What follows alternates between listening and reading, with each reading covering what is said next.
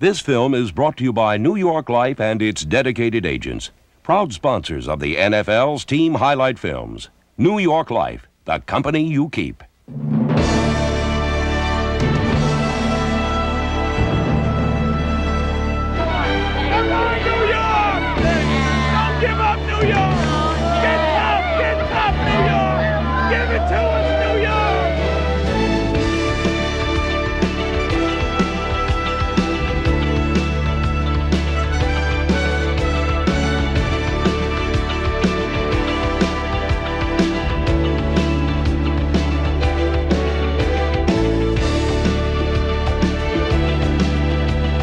In the New York Jets' very first game of the 1980s, Darrell Ray's hard-earned 6 points set the tone for the entire decade. A 10-year-long roller coaster ride of record breakers and heartbreakers that would leave players and fans breathless.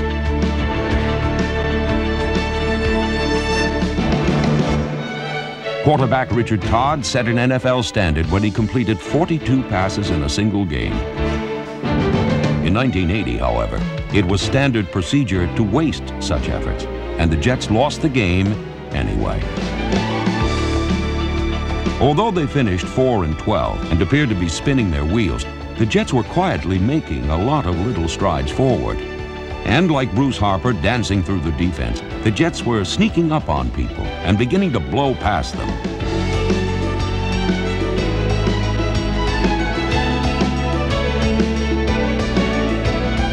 Pat Leahy's overtime field goal that beat playoff-bound Houston taught the Jets a lesson in winning, and the Jets got the chance to put their new knowledge to the test in 1981. Despite an 0-3 start, the Jets were soon dueling with the Dolphins for first place. These fans are on their feet. 21 seconds remaining as Todd is back to pass. He's looking into the end zone.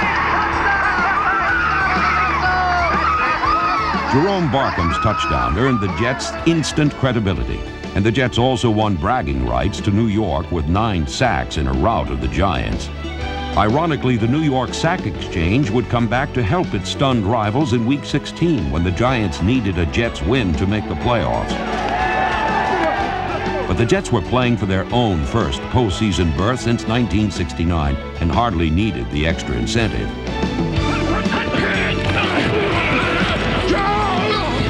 The Sack Exchange tallied 9 more as the Jets bombed their way into the playoffs. Back to pass. He is throwing deep for Lamb. He has to defend it. 10-5 to down. Now we're talking.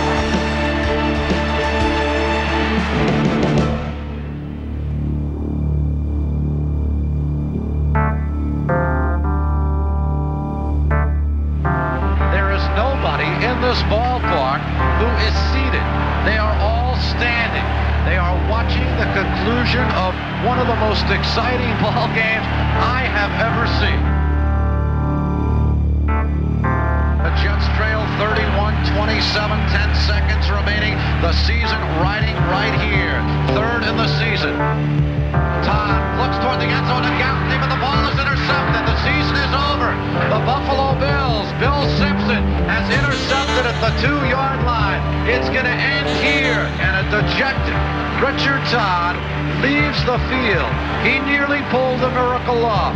Nearly pulled his team back from a 24-0 deficit.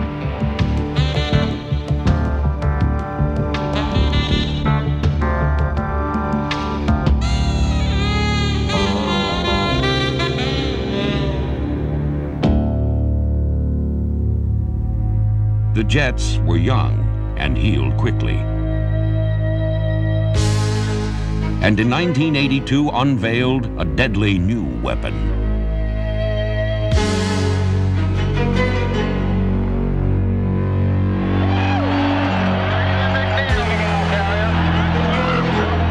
Freeman McNeil became the first Jet to lead the NFL in rushing, and he led the Jets right back into the playoffs. Todd hands it off to McNeil, right side. He throws the option pass. Gaffney alone, touchdown! Touchdown, New York Jets! Talk about a wrinkle! Here's McNeil, right side. Turns inside, the 15, the 10, the 5. He's got a touchdown! Freeman McNeil's 202 yards rushing were the second most in playoff history and sent the Jets into Los Angeles for the second round of the Super Bowl tournament. Against the defending world champion Raiders, the Jets did not back down.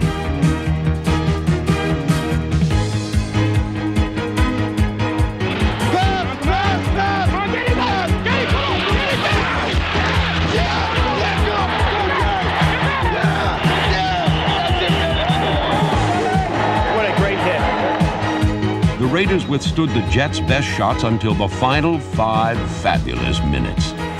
4:59 remaining, 14-10 L.A. McNeil the lone setback. Todd drops back to pass. He's looking deep for Wesley. A step on the defender. He's got it at the 2 and rolls it in the end zone. Todd puts it up in the air on a rainbow arc, and Wesley Walker's the pot of gold.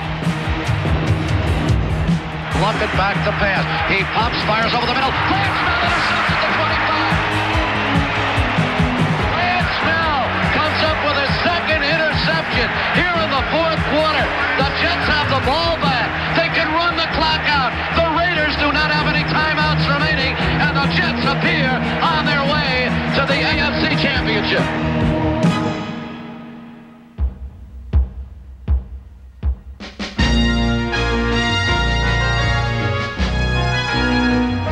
In the worst possible conditions for the Jets offense, it was clear that the AFC Championship would be decided on the other side of the ball.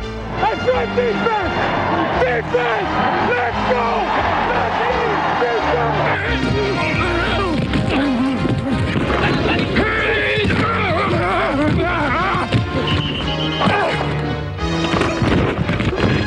After a scoreless first half, the Jets stood 30 minutes from Pasadena.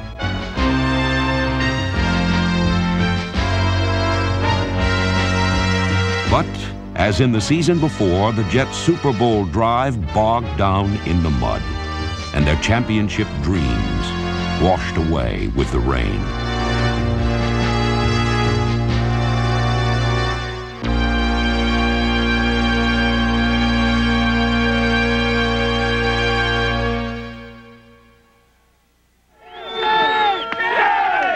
Dreams were born and dreams died. But the support of the fans never wilted. Well, we love the Jets. I don't care how many games they lose or how many games they win. We're going to be here because they're just a hell of a team.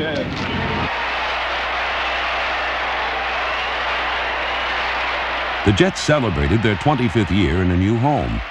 But the reception they got from the fans across the Hudson was as warm as it had ever been at Shea.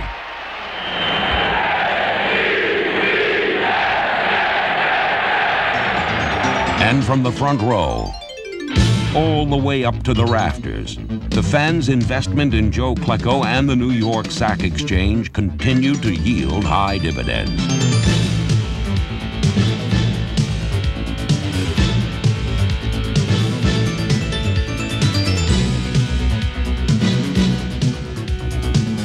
Mark Gastineau racked up the NFL single-season record 22 sacks as the Jets' two-fisted approach to football amazed him in the Meadowlands.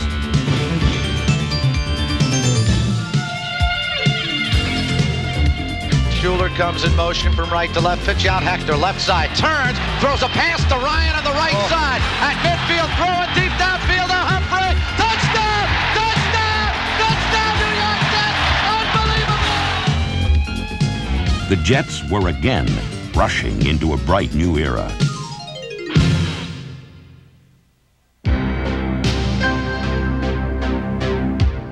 In 1985, they paused to honor a legend of another day, and the first Jets player ever elected to the Hall of Fame.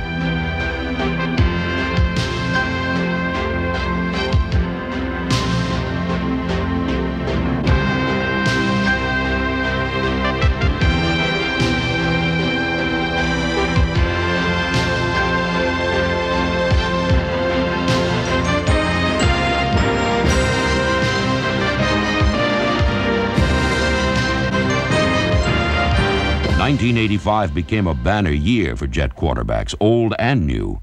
It was Ken O'Brien's first full year as a starter, and he started off by breaking Joe Namath's 15-year-old mark for the longest pass in Jets history. His 96-yarder to Wesley Walker helped make O'Brien the Jets' first regular season NFL passing champion.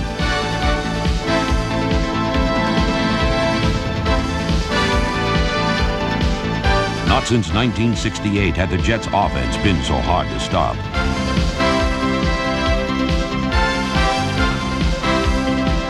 In Week 11, New York bombarded Tampa Bay with a team record 62 points. And the big play offense meant more big games. In Week 12, a return to first place hinged on a battle with New England that went into overtime. 33-yard field goal attempt for first place in the AFC East. Here comes the snap. Here comes the kick. It is up. It is good! And the New York Jets are in first place in the AFC East. They have defeated the New England Patriots in overtime, 16-13. The celebration was sweet, but short, for the Jets still had to fight their way into the playoffs in the season's final game. Let's go! We worked too hard! 16 weeks to get here! Let's kick to it! Now here's O'Brien, back to pass, looking long. He heaves it down the middle, and it's going to be intercepted. And then grabbed away by Sony, runs into the end zone for the touchdown! Don Rodgers had the ball, and then it was ripped away. Unbelievable.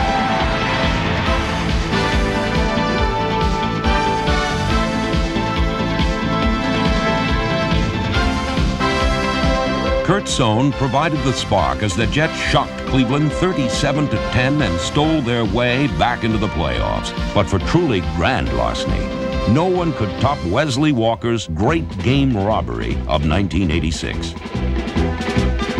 O'Brien back to throw. O'Brien being rushed. O'Brien throwing over the middle. Wesley Walker, touchdown! Touchdown! There is no time remaining! When I made the catch, I was in a dream world. I didn't realize what had happened, and I still don't. I dropped back and waited and just waited for Wesley to get anywhere near the end zone, and threw it about as hard as I could. And the next thing I knew, Wesley was flying through the air, made a great catch, and rolled in the end zone. As soon as we won the coin toss, I knew we were going to score. Everything was going our way at that point. O'Brien's back to throw. O'Brien throwing long down the sideline for Walker, and he got it! Touchdown! Touchdown! Wesley Walker with his fourth touchdown reception. The Jets are going berserk. They're bombing Wesley Walker in the end zone, and the Jets win it 51-45. After that win, the 8 straight that followed seemed easy, especially with the emergence of the unanimous All-NFL wide receiver, Al Toon.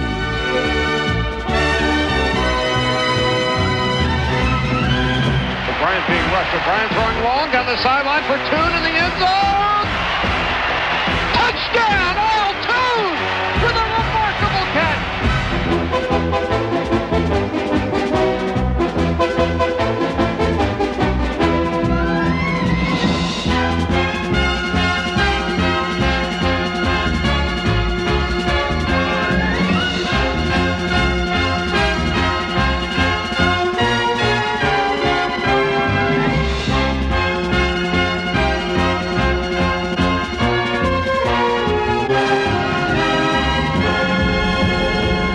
Led the Jets back into the AFC playoffs, where they embarked on another outlandish sequence of postseason palpitations. Walker flanked to the right, Toon to the left. Pat Ryan, the quarterback. Pat Ryan on a quarterback sneak's got a first down.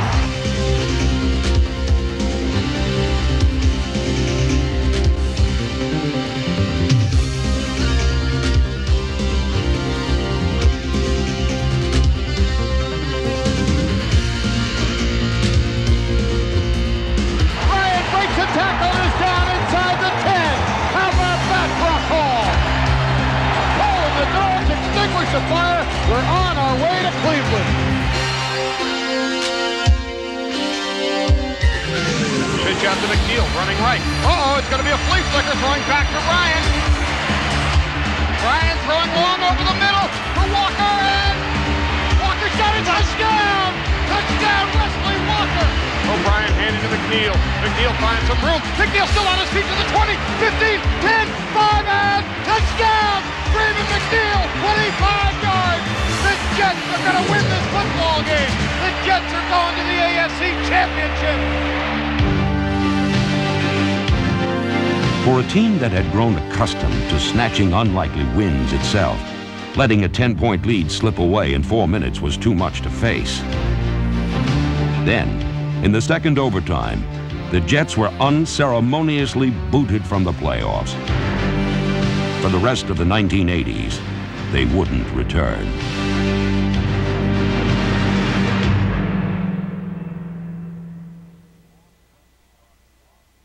The loss left a dark cloud over the Jets, but they played hard through a stormy season. JoJo Townsell back to his own 10-yard line. Running for the far side. He's got some room. Townsell to the 15, 20, 30, 40. Townsell is gone. Bingo. Touchdown, JoJo Townsell.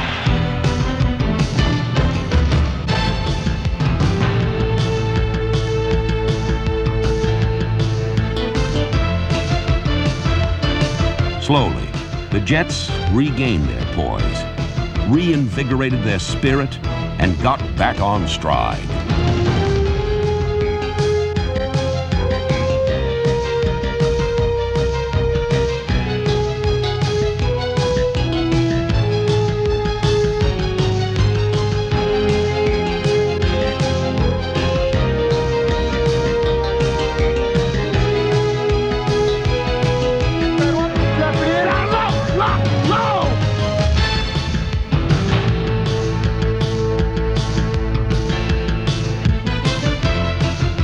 Toon led the AFC in receptions, and by 1988, the Jets had undergone a complete restoration of their pride.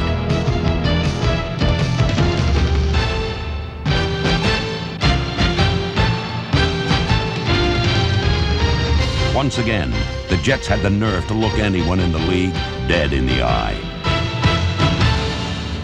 Anyone.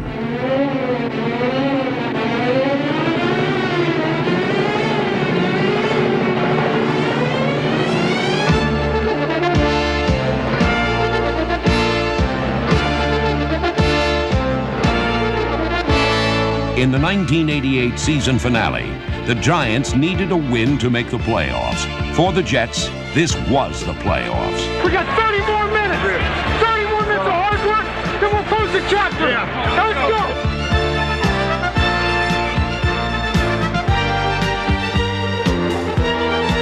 go! Marty Lyons led the Jets to 8 sacks, but the Giants were still leading by a point in the final minute, when Ken O'Brien looked to Mickey Schuler and Al Toon on a desperate drive to victory.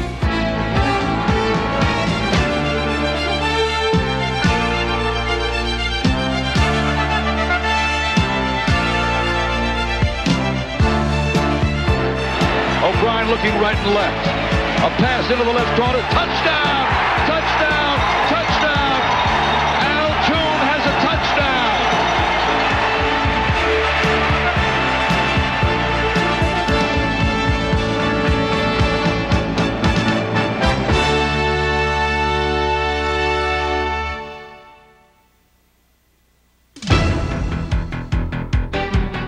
In 1989, the Jets welcomed some new bodies to help fulfill the promise of the season before. But in Week 3 in Miami, it was the familiar form of Al Toon that caught the eye.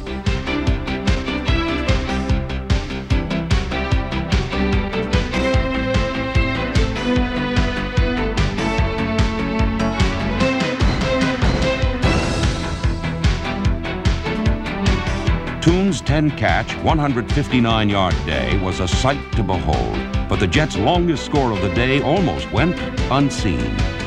42-yard field goal attempt that's blocked in the line and is picked up by the New York Jets, running along the left side, and he may go all the way for a touchdown. Along the far sideline, George Radichowski picked it up, and he's got a touchdown. Entering the fourth quarter, New York still trailed 30-19. And with the Dolphins poised to strike a final blow, it was the Jets who bowled them over.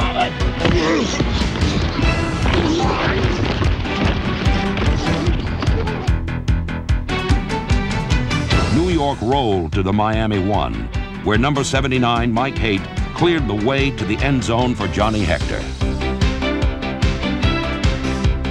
Then Hector added some new moves to his power running and pulled the Jets even. Back to pass, O'Brien throws over to the right side. It's caught by Hector. Hector along the right sideline. To the 5, touchdown! The Jets are in again! With 3 minutes remaining, the pressure was on the Jets defense to stop Dan Marino. Cornerback James Hasty made quick work of it. Dan Marino goes straight back, rolls out to the left. Looking to throw on the run, and he does. Over the left side. Intercepted by the Jets. James Hasty makes the intercept. James Hasty intercepts for the New York. Hasty's second interception of the day broke the Dolphins' resolve. Then Kent O'Brien and Roger Vick broke their backs. O'Brien back to pass, throws over to the left side, and it's touchdown! Caught by Roger Vick for a touchdown for the New York Jets. New York's 21-point fourth quarter comeback seemed to signal smooth sailing ahead. But for the next 5 weeks, the Jets labored on a long, hard climb up a mountain of bad breaks, interrupted by individual bursts of greatness that always seemed to happen when everyone was watching someone else.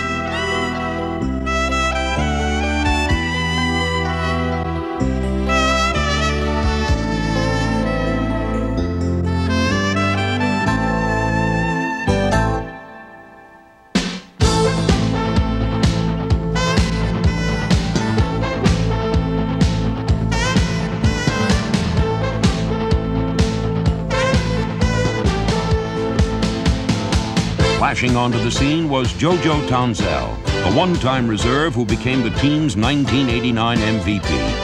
After only 9 catches in 3 years, Townsell hauled in 45, averaging 44 yards on his 5 touchdowns, and became the team's brightest light in a dark stretch of games.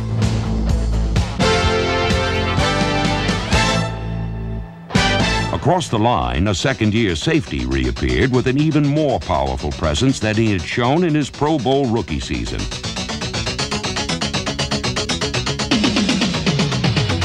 Eric McMillan wreaked havoc on opposing offenses from every conceivable angle. Back to pass is Trudeau out of the shotgun. Intercepted along the left sideline. Here is McMillan along the left side. He may go all the way for a touchdown. He is. Touchdown. McMillan's instinctive attraction to the ball and his big play sensibility added up to 3 touchdowns on the season, including an NFL record-tying 2 by fumble recovery.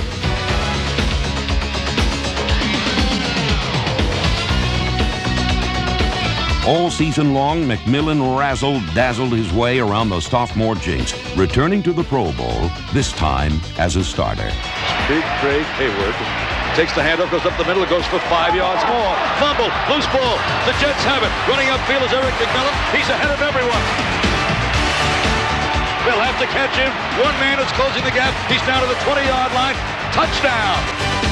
McMillan's accomplice was his fellow second-year star, James Hasty. Back to pass, throws out to the left side. Intercepted. Touchdown by Hasty. Hasty along the right side, goes in and scores. Despite its offensive inclinations, the secondary was hardly a finesse group.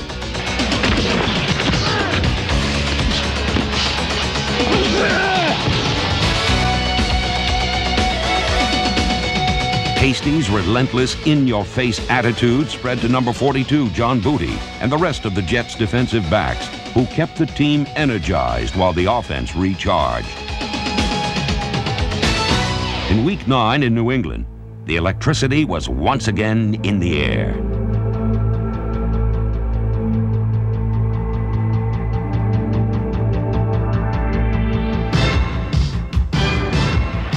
Out wide to the left side. McNeil carries, runs to the left tackle, drives along the left sideline, inside the 5, touchdown. He goes all the way. O'Brien goes back to pass, fakes a handoff, throws deep down to the left side, way downfield. Touchdown!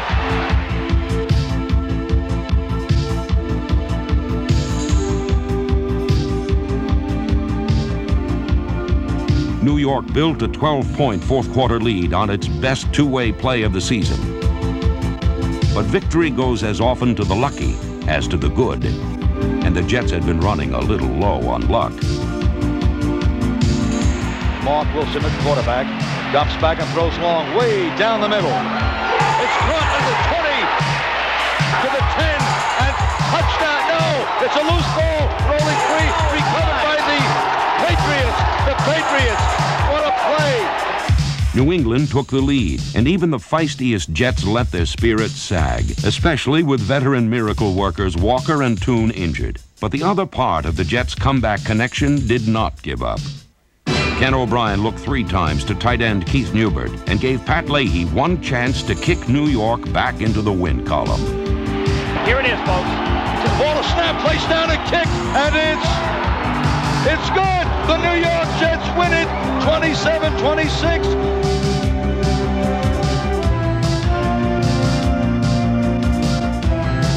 He had delivered all decade long, and Leahy once again proved himself to be the Jets' connoisseur of crunch time. Stars young and old savored the season's sweetest moment, and hope once again flickered in the hearts of the faithful. But as the season wound down, their faith would be tested as rarely before.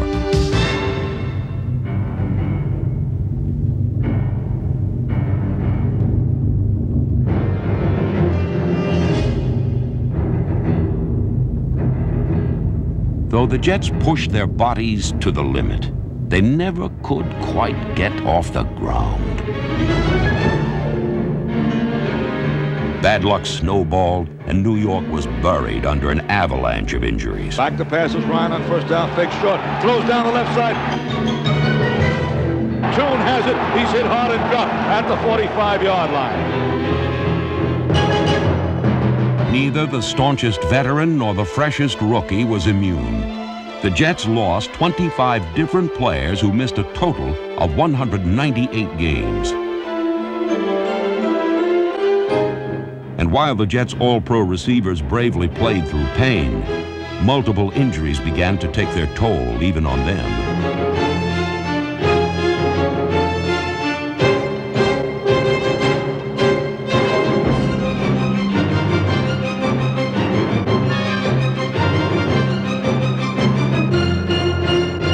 The Jets salvaged a pair of wins late in the year and closed out 1989 with the same 4-12 record they had opened up with in 1980. This was a cycle that needed to be broken, and encouraging words and a pat on the back were no longer enough.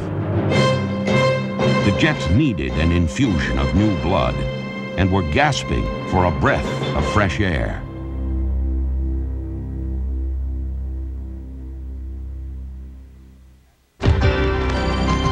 As the 90s begin, a new breeze is blowing in from the Northeast.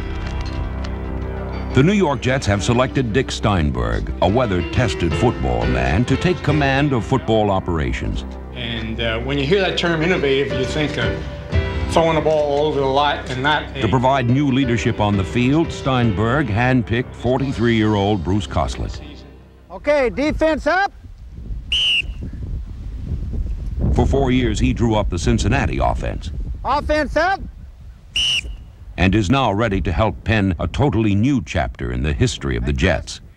Put your hat on, bub. Put your hat on and button your chin straps. We're playing football now. I'm not there really to talk about past history. It's a breath of fresh air because we want to make history, if we might be so bold to say that. But I'm not going to sugarcoat it. It's not going to be easy. I'm not going to kid you. Well, hit it! The players know that too. They have to be committed. And I've asked for that commitment already, and the response has been wonderful. They're tired of losing. A renewed vigor should come from the Jets' defensive front seven, a blend of experience and youth that will be scheming less and attacking more.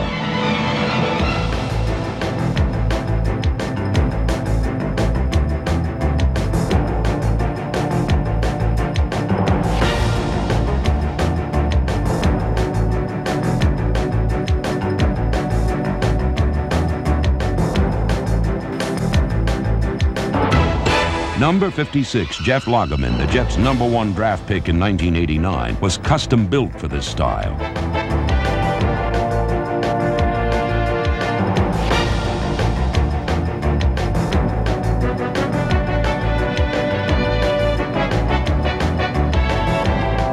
His fiery intensity and his ability to penetrate into the backfield promised to make him a top-flight stand-up linebacker. In 1990, he'll also be used in certain situations as a fourth down lineman. This alignment will likely enhance the performance of the Jets' talented young defensive linemen, like number 90, Dennis Byrd.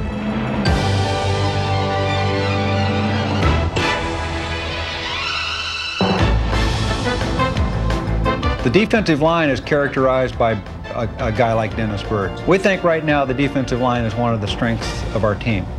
We say this because they're all 2-, 3-, and 4-year players, right at the critical time where they're either going to become players or we'll find out about them otherwise. And we're excited to be working with these people.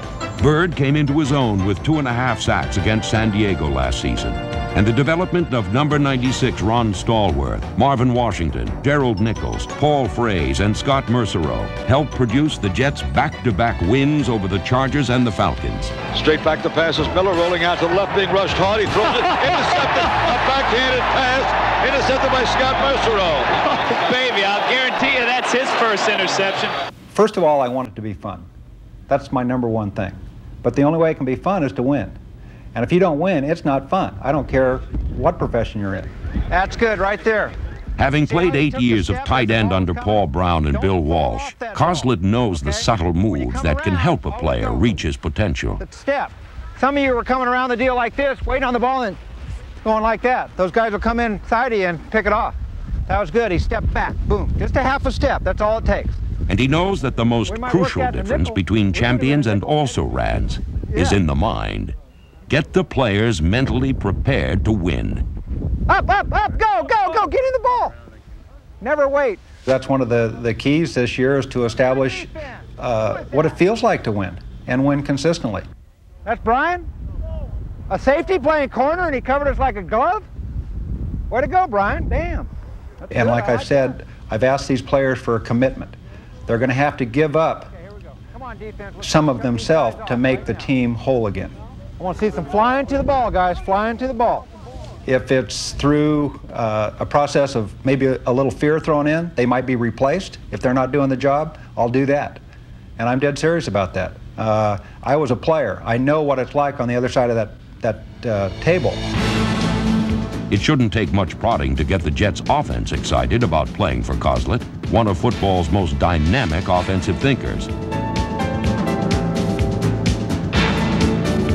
Ken O'Brien and number 11 Tony Eason will battle for the starting quarterback job.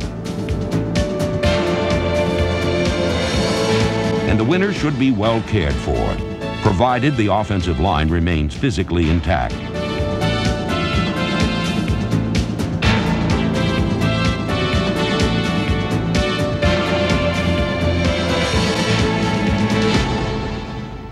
Pass catchers Townsell, Toon, Schuler, and Chris Burkett should combine with running backs Hector, McNeil, Vick, and A.B. Brown to foster the balanced but explosive attack Coslett envisions on both sides of the ball.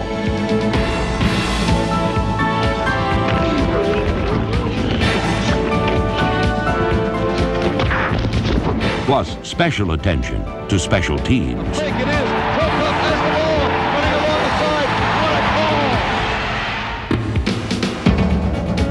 I can promise the fans that it'll be an exciting brand of football and we'll be an attacking team on offense, defense, and special teams, and I think that's the way you have to play it in today's football.